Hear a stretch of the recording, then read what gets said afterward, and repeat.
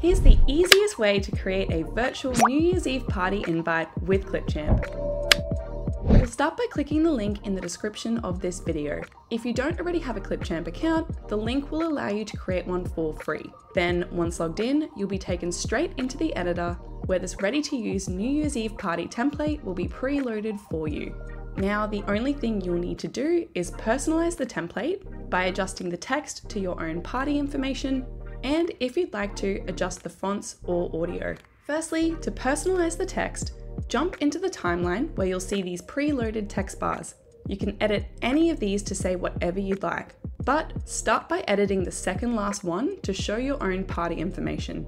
Just click on the text bar and it will highlight in green so that you know which one is selected. Then navigate over to the property panel and click into the text tab. Now you'll click on the edit text button and head over into the stage. Here you'll type out whatever you want it to say.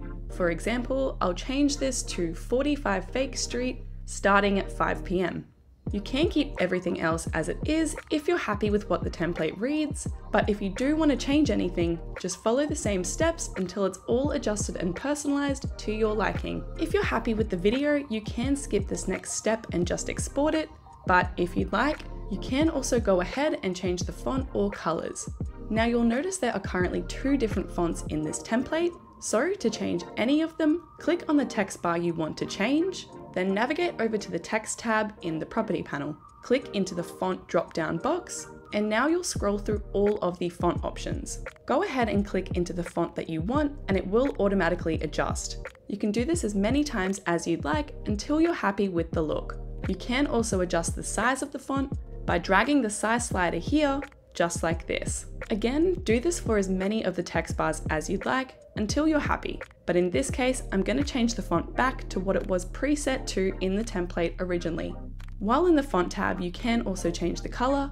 Just click into the colors button here, and you can either choose from one of the default color options, you can enter a specific color code in this box, or choose anything from this color palette. Now lastly, if you're not a huge fan of this preloaded song, you can change it. Just navigate over to the content library in the toolbar and click the drop-down arrow of the audio tab. Then select music, and now you can scroll through any of our custom content collections, which are categorized and themed. For example, I'll jump into the happy and upbeat collection. Hit the play button for a preview of each of the tracks, and then when you found the one that you want to use, simply drag and drop it into the timeline, placing it on top of the old track to replace it. And it's as simple as that. Once you're completely happy with your party invite, you'll export it by heading over to the export button, selecting your video quality, and then once the export is complete, hit save to your computer and it will download straight to your device, all ready for you to share with your friends and family.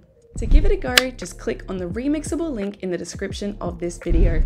If you like this video, don't forget to like and subscribe to our channel for our weekly how-to videos.